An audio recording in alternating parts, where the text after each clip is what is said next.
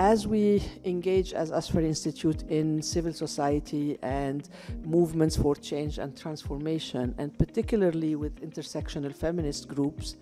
we usually use existing mechanisms for advocacy and for change. We are in the middle of a backlash against the rights of women, but also of other marginalized communities, and a serious commitment from states towards the support of these groups is desperately needed. The aim of our event today is to discuss how feminist foreign policies in various contexts have been designed, implemented, to what results, to what impacts. Canada is proud to work alongside like-minded partners as they advance feminist foreign policy objectives, and we look forward to our continued collaboration with all those who share a commitment to a more peaceful, prosperous, and sustainable future. It is important to strengthen our efforts and improve our coordination,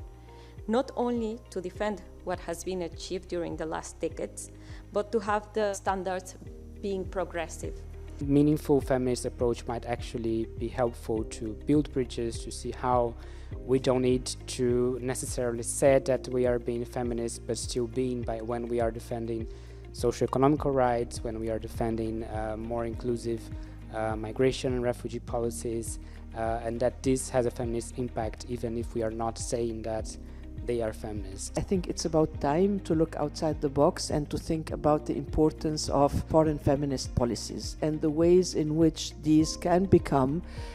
user-friendly with feminist civil society in the MENA region specifically.